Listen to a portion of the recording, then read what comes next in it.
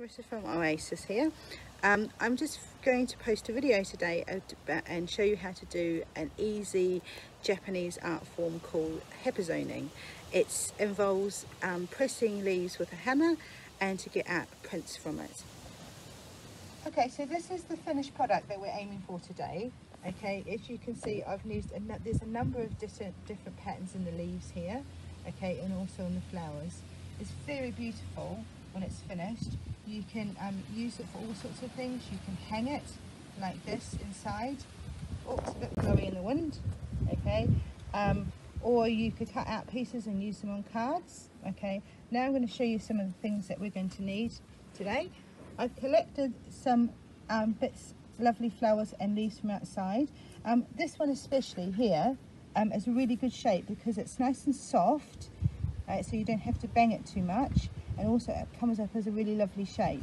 A lot of it is about trial and error and finding the things that you can find nice shapes of.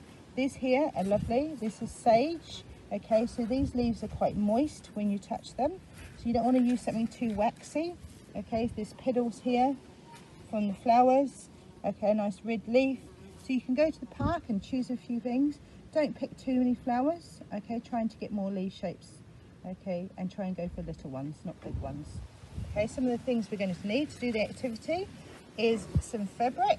So a nice long piece of fabric like this, which is white. A heavier cotton does the job. Okay, but you can use light stuff as well, but I find it like a sort of medium cotton, should I say, is much better. Okay, a couple of pieces of cardboard over here. Okay, and then a mallet. If you don't have a mallet, you could use maybe like a meat cleaver if it didn't have a serrated edge, or you could try with a hammer. But the nice thing about a mallet, it has a rounder, longer surface on it. Okay, right. The next bit is going to be for me to show you how to do it. So this is first of all, we're going to start with a nice flat surface. You can use the ground, but I like using a log, or you can use a nice flat table. We're going to lay a piece of cardboard down the bottom here. Okay, that's flat. Right, and then we're going to place a material on top. Okay, we're going to start by using a sage leaf. Okay, so you can see the nice print in here. This is what we're aiming for. We're going to do it face side down. Okay, you're going to get 2 prints. And then you're going to fold the fabric over like this. You can sort of see it coming through here. Okay, if it's windy when you're doing it, you can put another leaf board on top, but I tend to like to do it here so I can see. So for little hands that would be good, popping here and banging, but I tend to like to do it like this, so open, so I can see the shape coming out. Then I take my mallet here. Watch out fingers for fingers, so little hands might be better with the cardboard, and then banging it and see how you can see the pattern of the leaf coming through. Okay, the secret with this is not to hit it too much. Okay, especially the flowers. So now you can see it here, so you can seal them in little pieces here which aren't quite done. So use the side of your hammer or mallet and just little taps. Okay, the secret with this is lots of patience. Okay, just like bang, bang, bang, done. So little bits here, because we don't want to mush the leaf too much. We want that pattern to come out. Okay, and then we're going to fold one over here and see how we've gone. Okay, so this side's left with the leaf, so we can peel it off. Okay, and you can see the nice pattern over here. And this one's come out of more of a thicker block, so we can scrape it off. Okay, so then we can work through. So now we have 2 patterns. So you could cut this piece in half and use 2 different bits, or you can make one whole bit. I'm going to show you how to do a flower now. Okay, with the flower here, this is the one I loved before, a little pansy. Okay, we're going to face it down on this side. Okay, right, try and get as flat as possible. And then we're just going to fold our fabric over again so we can get a pattern opposite on the other side. You can see it in here.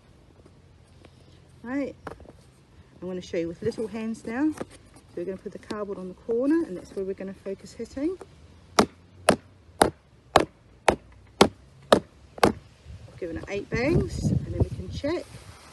Okay, and then we can finish it off by using it lightly, doing the last little bit to get the corners out.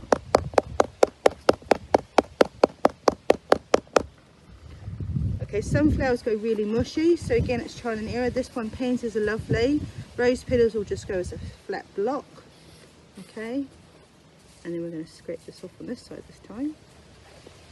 Okay, and that's lit up as a lovely little shape here. Okay, one more. Let's try a different shape. This red leaf and see what happens here. Face side down with the veins going up. Actually, we won't. Yeah, let's try this one and see how it goes. It's a bit waxy, but we'll experiment. Okay, you can sit underneath.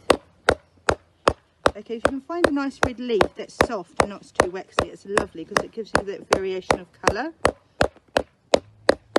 Little taps in there. Can you see the little lines coming out?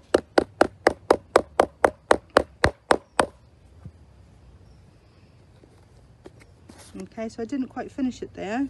I should have carried on a bit further and pull it off that side.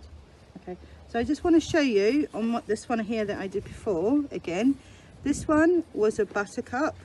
Okay, this one was a pansy. This is a rose petal. Okay, so if you're looking for like blocks of colour, these are really nice, like a rose petal. Okay, this was the sage, and that was a field geranium. So it's all about experimenting. I'm going to cut this off now and use this to make on the outside of a card.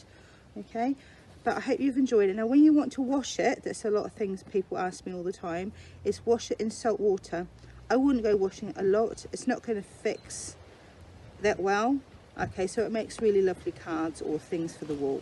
Okay, hope you've enjoyed the video. Enjoy and happy hammering.